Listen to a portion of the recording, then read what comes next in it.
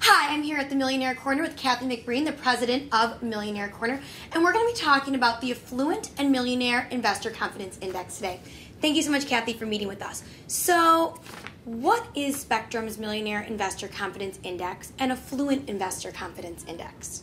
Well, every month we go out to the field, which is interviewing investors, and we ask them about how they plan to invest or how happy they are with the economy and all those kinds of questions. We've been doing this since 2004, and basically we survey online more than 1,500 households. More than half of them are millionaires, have over $1 million of assets, and the other half have over $500,000 of investable assets. Are the results positive or negative? Well, this month the results were negative. They dropped 5 points.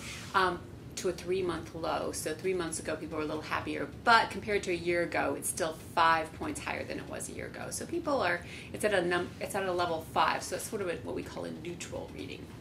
What is the most important finding for the month of July? I guess the most important thing is that millionaires are feeling a little more confident, happier, but the regular affluent investor is just sort of nervous and sitting on the sidelines more. And the reason is probably because they're wondering if this is sort of like an asset bubble or if the market's at its top or it's at its peak. The millionaires, on the other hand, are kind of trying to take advantage of it, but they're still a little more cautious than they have been. Thank you so much, Cathy, for meeting with us.